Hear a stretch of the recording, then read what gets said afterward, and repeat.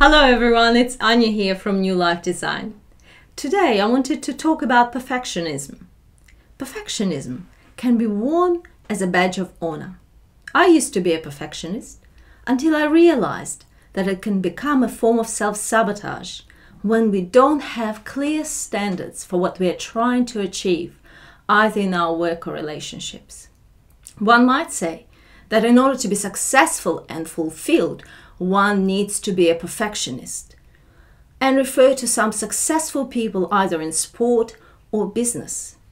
However, if you read the biographies of these people, you will see that most of them had clear standards and benchmarks for improvement. Therefore, what's necessary for fulfillment and success is improvement rather than perfection. Perfection is the road to self-doubt and procrastination, and improvement is a road to mastery.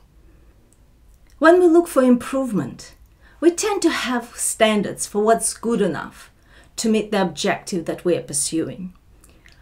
When we look for vague perfection, we end up on a wild goose chase and end up being caught in a paralysis by analysis and continuous self-doubt. It can be quite disheartening and frustrating because it can make us feel that we can never get there or we're never good enough. And we can even start doubting, making small decisions or taking little steps.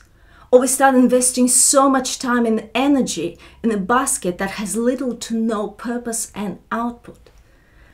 I often compare perfectionism to an iceberg that's hard to move. And while the tip of the iceberg looks invincible, strong, and perfect, the invisible bottom part of this iceberg often harbors lack of self-trust and the fear that we're not being good enough or doing well enough.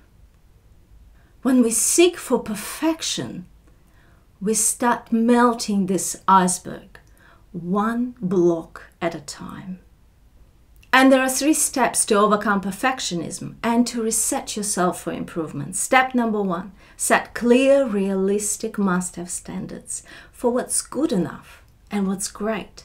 Because when you have these standards, you give yourself permission to be satisfied with what you have achieved so far and appreciate the improvement you have made. So it motivates you to keep going. Step number 2, leave some room for error. Because when we are okay with making errors, we encourage ourselves to keep taking action because this is how we learn. This is how we get better. Step number 3, commit to timeframes for launches, giving someone a chance, or cutting losses. Because when you have clear standards, leave room for errors, and have timeframes, you make it easier for yourself to start, maintain, and finish projects. You also enable yourself to cut losses or change direction when something clearly doesn't work for you for a period of time. So it can save you time and energy. And time and energy, as we know, are 2 priceless resources that are very difficult to recoup. Seeking improvement is about taking consistent action with what we know, what we have at that point of time, because we won't know better or do better until we actually do it. And it may not be perfect, but does it need to? It's about getting better and better each time. And then it leads you to the mastery of what you do. And this is how you get results. Seek improvement rather than perfection. And have fun with it.